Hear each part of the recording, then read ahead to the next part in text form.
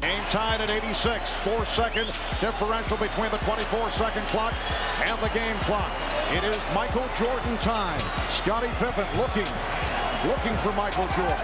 Checks the clock, 5 on the 24. Here's Jordan. Did not have the shot. Kerr does.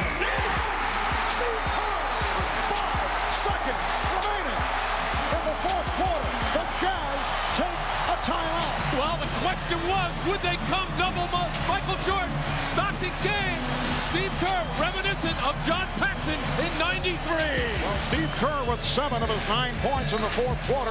You'll recall he missed a very important shot in Game 4 that led to the Chicago loss to Utah. Remember the statement from Charles Barkley about a month ago? If he had a game on the line, 1 shot to take, the man to take it, according to Barkley, would be Steve Kerr. Well, he wanted it, and he told Michael Jordan in that huddle, as the barbershop told us.